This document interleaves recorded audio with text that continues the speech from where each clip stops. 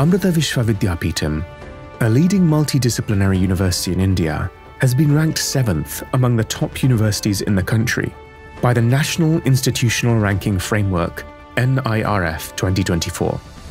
This marks the 8th consecutive year that Amrita has placed in the top 10, underscoring its consistent excellence in higher education. The university is also the youngest to achieve this distinction, having been founded in 2003.